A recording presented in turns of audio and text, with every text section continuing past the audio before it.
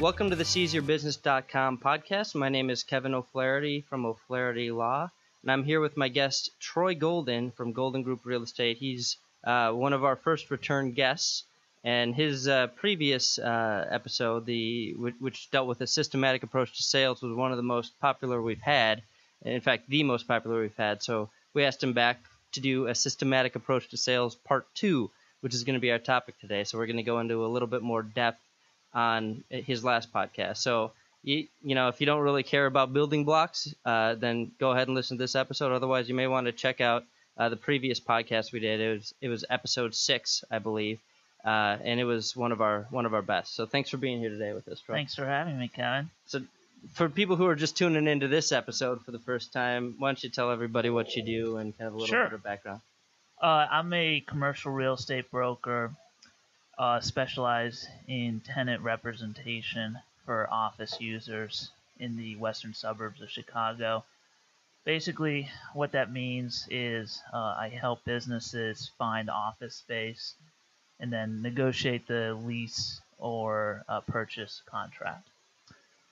So my clients tend to be business owners, and that's kind of the perspective I'm coming from when I'll be talking about my prospecting system for the rest of this presentation, how I try to approach business owners or C-suite level executives, how I build those relationships.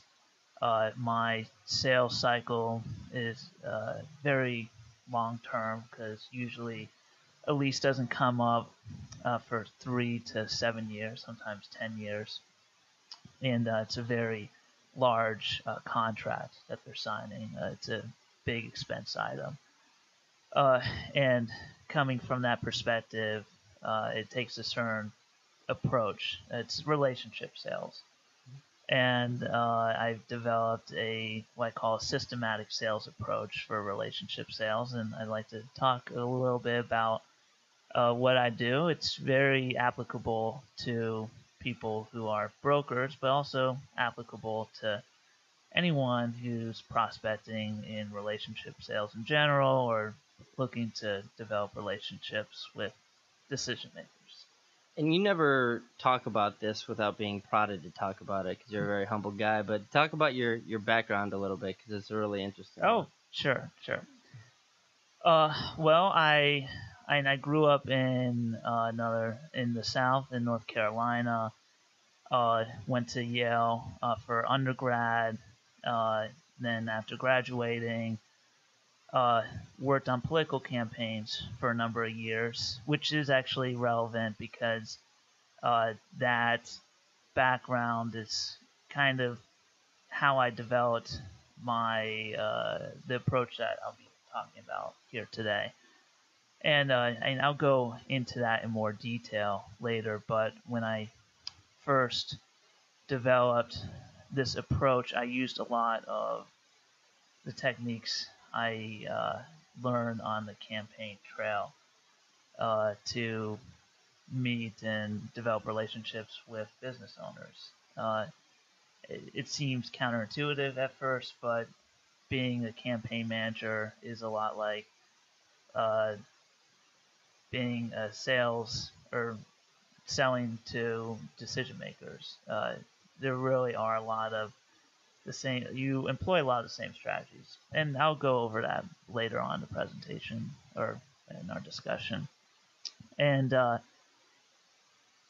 after working on the political campaigns for a number of years, eventually managing a state house race in my home state, North Carolina, I kind of aged out of the system and decided to go into commercial real estate. My last candidate, he was a real estate developer and went to University of Wisconsin where I got my MBA and moved here about 5 years ago where I met you. You were my first client. Yeah, and you did a great job for him. Still in that lease. Yeah, got you into this space and kind of developed the system that we'll go over today really using a lot of my previous experience as a political campaign manager. Uh, I didn't have a lot of ties to the area, so I had to build up my, uh, I guess, my knowledge of the market and potential prospects from the ground up. And it was an interesting experience, but it's worked out really well for me. It's a great market here, and I've had a wonderful time doing it. Well, and you have a PowerPoint that kind of ties into this presentation and some slides. So if people want to see that, Troy asked me to integrate it with the video for the website, but I was far too lazy to do that. So it is going to be on your LinkedIn profile. Yes. And you can get to that from your website, right? Yes. I strongly recommend that people look at this PowerPoint presentation I put together, just because there's a really neat diagram that kind of outlines everything and makes everything easier to follow. If you look up my name on LinkedIn, Troy Golden, or just email me, go to my website. What's your website? Golden Group CRE. The last letters are CRE as in commercial real estate. So it's goldengroupcre.com. You'll find my email there. Email me, ask me, I'll send you the slides. The PowerPoint presentation will outline everything, and you can follow along as we go over the system in this interview. And I'll have a link to Troy's website and his email on our show page too. It's easyyourbusiness.com. So without further ado, why don't you kind of go through and let's dig in a little deeper on our last conversation. Sure. Well, if you're following along in the PowerPoint presentations, you'll see the first slide is a diagram that will kind of outline everything we'll go over. And there's basically 4 major pillars to the system. First, this systematic approach involves building and then later continuously updating a prospect database. And this is kind of the foundation of the way I like to sell. And we'll go over the details of how I did this and how others can do this as well. But in order to create a database successfully, one needs to specialize. For me, as a commercial real estate broker, it meant actually canvassing the buildings and on the ground finding out who was actually in the properties that might not apply to other businesses. So when you say you need to specialize, that's because if you don't narrow down the database, you're just going to be overwhelmed with people who aren't applicable to what you do. So if I'm a general practitioner, which I am, I need to, even if I want to stay a general practitioner, I need to figure out which area I want to market to for the database. Something like new home buyers if I want to do, estate plans or something like that. Precisely, and there's many ways to specialize. I'll just use my own industry for an example, but whoever's listening to this, they can apply these principles to whatever they do. As a commercial real estate broker, I can specialize by property type, by geography, by whether I'm representing the landlord or the tenant. As a lawyer, you could be, I think you do a little bit of everything, but you like to be the local. Mm-hmm. Your community law firm. Exactly. Yeah. So when you're kind of marketing to people, you probably don't go after a lot of people in other states. Sure. It's kind of the same thing, or there's basically 4 reasons to specialize. One, it strengthens your brand, and that's kind of what we've been getting at. And 2, it's just for practical reasons. You need to specialize in order to create a database, because it becomes overwhelming if you're not specialized. If you couldn't be an attorney that's a general practitioner for every state. in the U.S. or every country in the world. Otherwise, the database becomes meaningless. Sure. And just impossible to do. 3, it allows you to send targeted marketing pieces. You can collect information that's relevant to the people in your database and elicit a response. As a broker, for example, since I specialize in office users in the western suburbs, if I find out something relevant, like office rent rates are going up, and then I have a database of office tenants, they'll be interested in that. But if I had a database of, retail tenants, they might not be as interested. They may, but they're not going to be as interested. Mm-hmm. And then 4, this is kind of like number 2, but it just makes it a lot easier and more practical to collect market data. Sure. You kind of have to specialize, and I don't mean to rule out you can be a generalist, but then in what you do, but then you have to specialize in the area that you target. Yeah, you have to pick a marketing campaign and go with it. When you do Google AdWords or something like that, for me, I don't just try to pick the word attorney. I'll pick, Downers Grove divorce attorney, right, and narrow it down because that's a smaller field to compete in, and it's less of a marketing budget to compete in that field. Exactly. So, in this, I was talking before about, my experience as a campaign manager.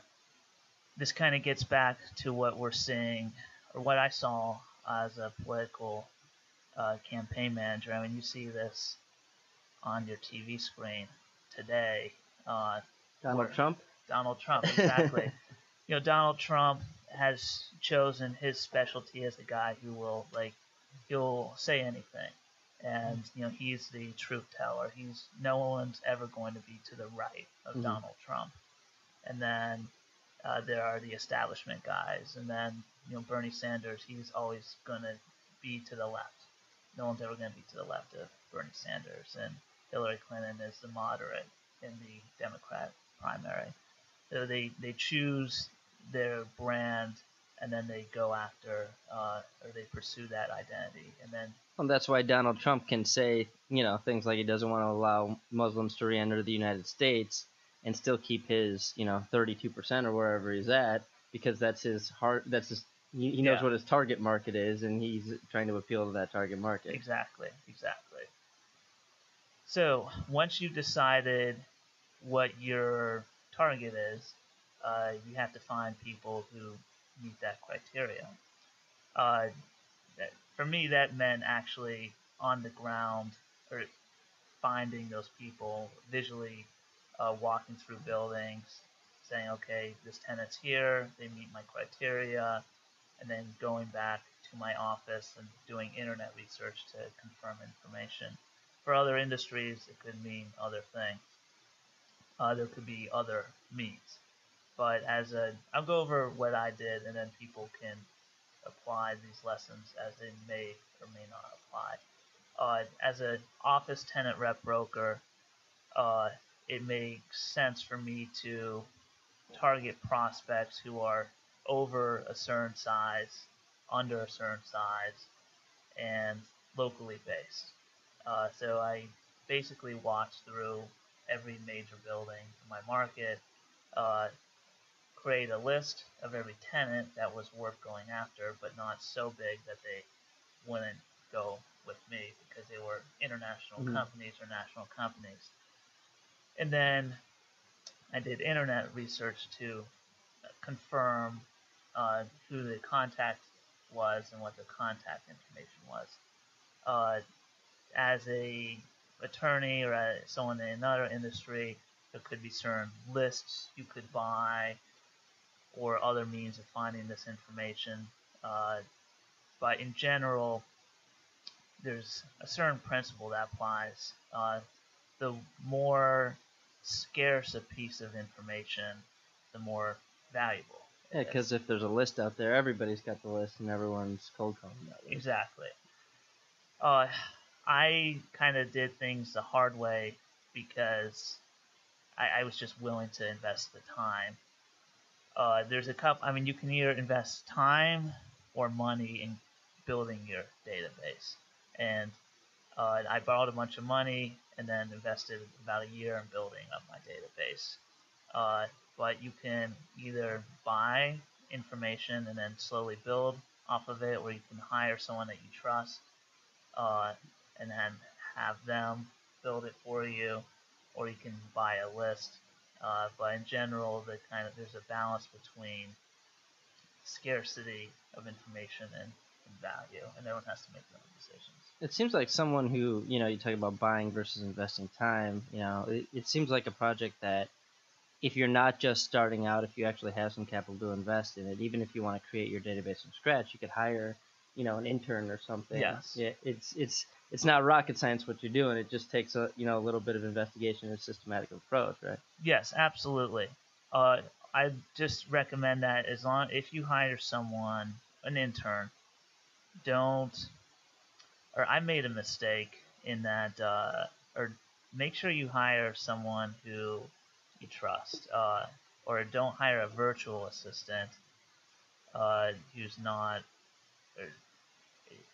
or don't, two mistakes to avoid. Don't hire someone who can sell the information to someone else, and don't hire someone who you can't at least check their work a little. Sure. Because it's easy to not, if they're not invested in the work, I mean, it's easy to fake it. Yeah. It's easy to fake it. So it's just a balancing act. And to some degree, you could get around the selling the information thing with an agreement, a contract that would put some heavy damages on them if they sell you call it a trade secret, but no one wants to litigate. Right. Chances are, if they did that, you probably wouldn't want to pursue them over it, but that's one way to cover your butt on it. Yeah. So, next step is internet research. Well, basically finding out who the contact is and what the contact information is. You may outsource this, but I just want to add a few pointers for finding email addresses, whether you outsource it or not. Most people probably already know this who are listening, but there's a page on my slide on how to find email addresses that's helpful to go over. I do this a lot. Obviously, there's the website, but also a Google search or connecting on LinkedIn. Every first degree connection you have on LinkedIn. Often, if someone has their default setting, then you have their email address, which a lot of people don't realize. And then if you can find someone else's email at their company, same company, most companies tend to have a pattern in terms of emails, so you can apply that pattern and then just deduce someone's email address. It can be a little bit of monotonous going through emails, but if you get an email of a decision maker at a large company, it can be worth the time invested, especially for relationship sales where the commissions are large. So getting the email of the CEO at medium to large company, it's worth investing the time. And then data.com, the information there is pretty accurate. So I'd recommend that site. So what is data.com? It's a website where you trade an email to get an email. Oh, okay. Again, this is something that you can outsource, but if you're doing it, I'd recommend using these tools or for your interns. You can and once you have 5 emails, you can trade them for 5 new emails and take those emails within the same sort of database. Yeah. Okay. So it's kind of it's a tool online where if you enter in a piece of information, you'll get a point, and then you can spend those points to take out information. That's interesting. Yeah. Okay. Cool. So what's next? what's next? Next is now you have your database. Now it's time to uh, basically set up a system where you're continuously cold marketing uh, or marketing to the database, even if you don't have a specific reason to. You set up a system to continuously touch them, uh, usually through multiple media, mail, email, and phone calls. Um, this accomplishes two things. One, it just reminds them that you're out there. It establishes name recognition. Two, it allows you to update your database. So if I send an email to, let's say I have you as the head of the firm, and your email might bounce back, or you might reply and say, I'm on vacation, I'll get back to you in a week. But that email signature might have your cell phone. Then I can add your cell phone to my database. And then in a week, I could call you on your cell phone. I might be more likely to get you to pick up. And so my database has just improved a bit.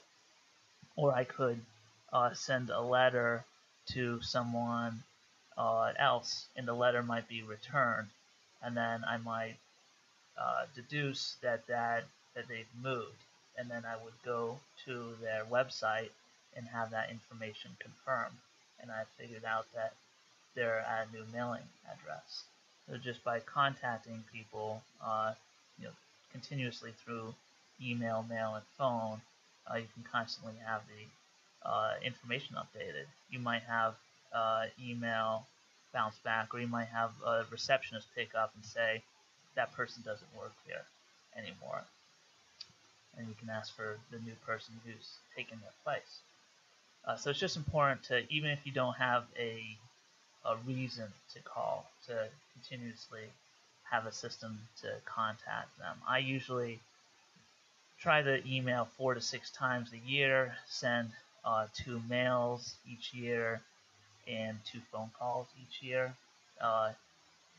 Just even if I always try to add value every time I do this, but that's just automatic. And then the goal is to accumulate. If you're looking on the slide, this is the system. I'm referring to the diagram on the second page. Eventually, you want to accumulate leads so that you know when you're supposed to call. So let's say I call you, and you say, well, don't bother me now because my lease doesn't expire for 2 years. Then I would put a note in my database saying, lease expires in 2 years, call in 1 year. So then I'd have an active account that pops up on my screen in 1 year telling me when to call. And then over the course of, and this would happen constantly because I'm constantly sending out these cold notices, and people are responding saying, usually with no's, but no's not now because of this. And then I take those no's and then turn them into hot leads. And then with enough hot leads, those lead to active accounts. I would call you in a year and say, I think your lease is expiring because you told me. Mm-hmm. And by that time, you would have received, 2 to 3 more mail pieces, hopefully each one adding value of some kind, 4 or 6 more emails, a couple of phone calls. So you know who I am, and you actually have a reason to use me. And then the rest, hopefully you'll take the call and a meeting. So your email and mail pieces, are those, a mass email, like a newsletter and a Christmas card, or are they actual personally directed emails that you're going to send to individuals, a couple a day, through your database? Both. Yeah. I'm glad you asked. I like to do something that I call mass personalization. where I send out, in terms of mail and email, I send out everything to my entire database, but in a way that it looks personalized. So you use what does that mean? It is possible to do this. And if you look at my slides, you'll see an example of you'll see a bad example and a good example. A bad example has the following traits. First name isn't used. For a mail piece, it's not handwritten. There's no signature. No value is added for email or mail, so that means that it might be like on Thanksgiving. Did you get those pieces that say like Happy Thanksgiving? Sure. Bye. Yeah, you get it from a bunch of different businesses. Right, and there's nothing wrong with that, but like for a bad email, it might have a lot of HTML pictures that are always blocked by your spam blocker, a lot of links, no real reason why they're sending it to you, and it might not even be to you. So that's like a bad piece. A good piece. Before you move on, your example of bad email marketing says, "Hello, friend. Happy Flag Day. I am writing to offer you no value. Please enjoy the HTML picture above, which failed to download." It's You know what I'm talking about, yeah, right? yeah. I'm glad I didn't get your Flag Day email. And then at the bottom it says, if you have read this entire email, you are pliable enough to agree to a meeting over email. When can I come over to your office? Sincerely, unsuccessful salesman. And then I have pointless link number 1, pointless link number 2.com. And I get these all the time. And the subject is vague email subject. Again, these are my slides. I think you'll like them. So a good email marketing is one that I sent out earlier. It's usually centered around, or there's a couple different ways to send out value add. It's harder to do. That's why people don't do them. But you can have an event that you're inviting people to. I know you do that a lot. Or you can send a market update. Or let's see. I have a slide for this for value add content for some ideas. And while you're finding that slide, I know I harp on this on a lot of podcasts, but I love my event newsletter that doesn't. I'm not sending out any BS. You know, I'll have the latest Seize Your Business episodes of my latest blog, but it's really about inviting people to the next event. People get upset if they're not on that list because they're missing out on the value that I'm adding by, you know, letting them. And part of that is throwing good events. You know, me and you have thrown a lot of events together, and we try to weed out the bad ones that people aren't excited about and get heavy on the good ones. Yeah. Events are great because people will respond to your emails, or at least not ask to be removed from the emails. So number 1 is invitation to events. Number 2 is some sort of industry or market update. As long as you don't overdo it, people will usually accept that. It's harder, but I know someone, I'm not sure if you're on his list, but Bruce Anderson sends a really good letter. Yeah, we've interviewed him for the podcast before. I mean, his are really long, but they're really good. They're not generic market updates. They're actually adding some value. I'll take time to read those. So, yeah, I don't know if email Bruce Anderson, ask for an example of his, because they're just remarkably good. And then you can also, this is kind of idiosyncratic to my industry, but sometimes I'll send people surveys asking them about their landlord or property for my own use, and people will take time to vent about their property or things they don't like about the landlord, or say good things, and it's helpful for me because I won't take clients to properties I know tenants don't like, and it's another way to contact prospects. So those are some ideas. Anyway, an example in my slides of a good piece is something I send, or we both co-sponsored an event in the summer or spring or summer or fall with Congressman Roscoe, and I sent out a couple emails just inviting people to that event, and then at the end I said, "P.S. I recently started my own company. Note my new contact information and let me know if my services can be of use to you." Well, and kind of in connection with that event, the brilliant thing that you've started doing is Troy will say, "I'm throwing this event. You know, here's what I'll trade you. I'll stick your logo as a sponsor of the event without making you pay any money if you get it out in your marketing channel." So, and I'm happy to do that because I get one more event to put out on my website, one more excuse to email my list.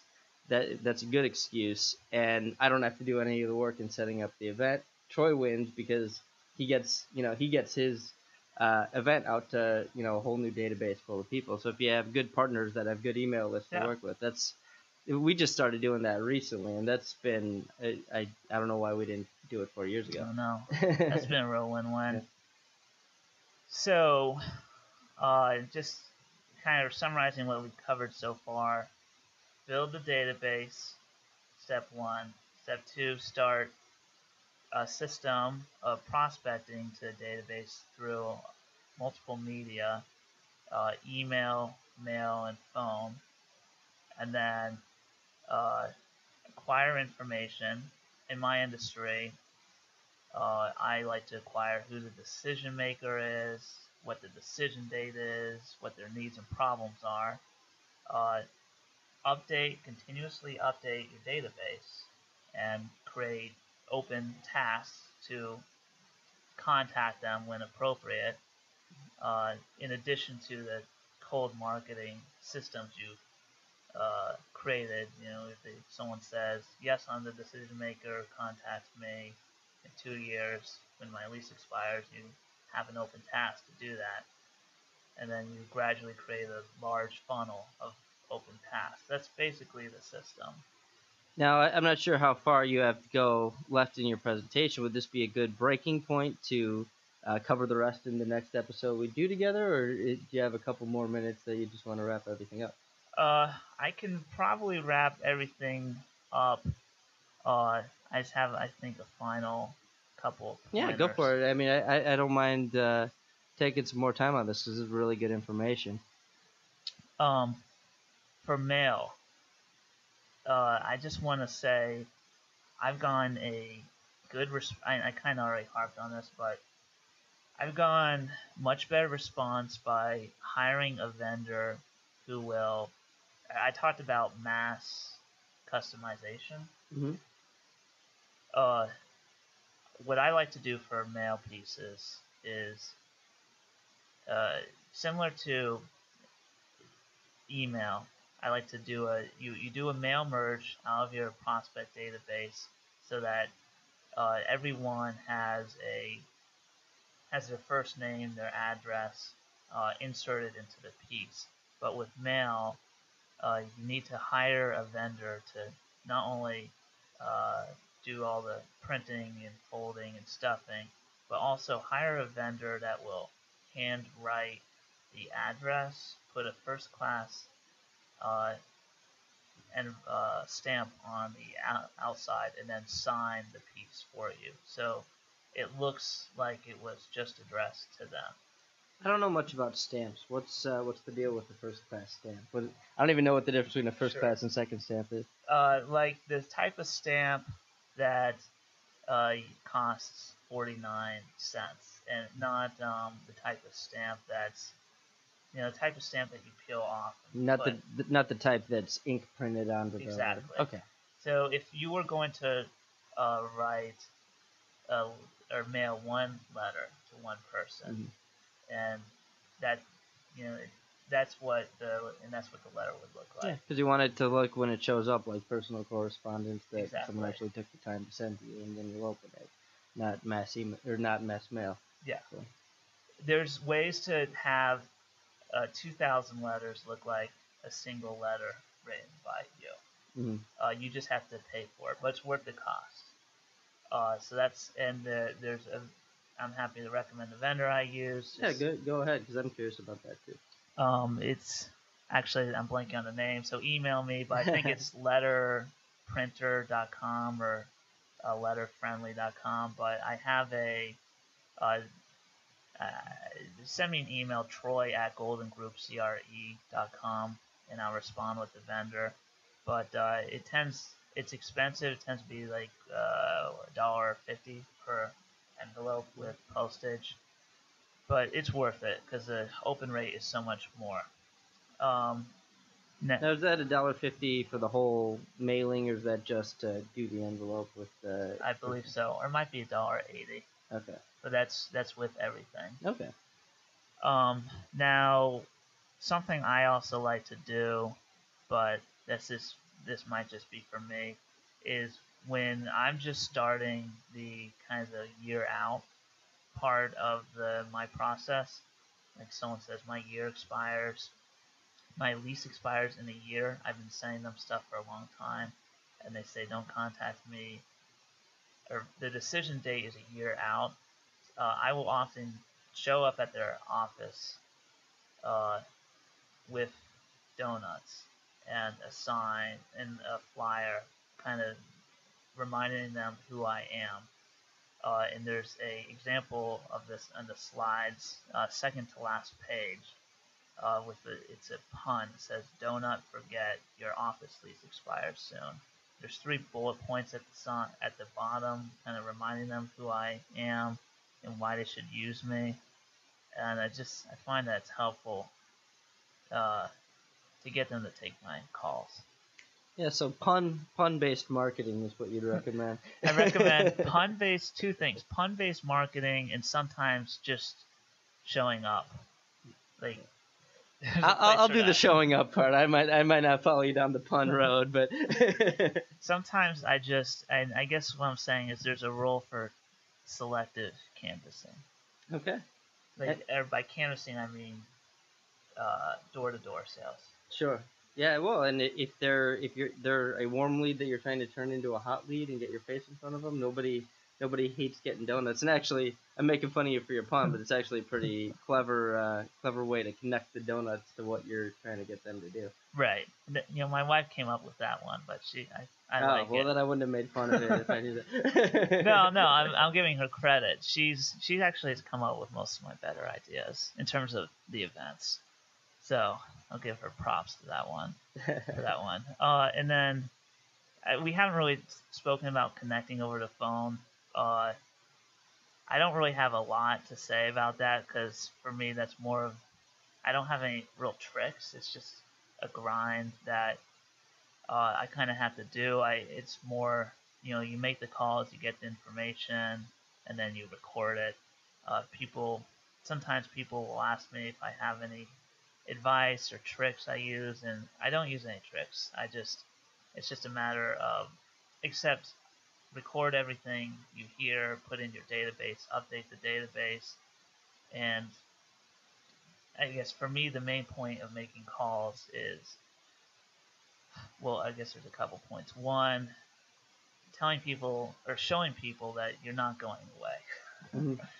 I've had people that have yelled at me the first time, told me mildly to go away the second time, the third time told me when their lease expires. You're kind of just like wearing people down, and then I'm in this business for 30 years, and you're just showing them by calling them over and over again that you're just not going away. Not in an annoying way, because you're only calling twice a year, but just in the same way that an attorney buys an office space as a signal of strength, I guess. Mm-hmm. The calls, if you're a salesman, just showing up and showing your presence over a prolonged period of time is kind of the same thing, I guess. And you know what? If they're not ready to talk to you then, I always do the ask, is it all right if I follow up with you in 6 months? And, they know then that they're not going to be bothered for another 6 months, and they usually give you the yes on that, and then you can say, yeah, you asked me to follow up with you, and you're not annoying them too much. Yeah. So you have to strike that balance. I try not to annoy people, but you have to show people that you're not fly by night guy Sure. either. So this isn't the first time. When I call someone when their lease expires, I don't want to be the first call I've made. I want it to be, Yeah, the that eighth makes a call. ton of sense. You've already warmed up the lead over time, and they've already got a relationship with you. Mm-hmm. Is there anything else you want to share? I think that basically covers it. I'm happy to answer any questions. How can people reach you? My phone number is 630-805-2463. I'm on LinkedIn, Troy Golden. Email address is Troy, Troy, at Golden Group, CRE.com. All right. Well, thanks so much for your time today, Troy. I'm Yeah. sure we'll have you back very, very soon because it's always exciting. And like I said, the first episode we did together, the most listened to episode, and this one you even dug deeper. So I think this is even better. So I hope people enjoyed it, and thanks so much for taking the time to do it with me. Thanks, guy. All right. Take it easy. Hey, too.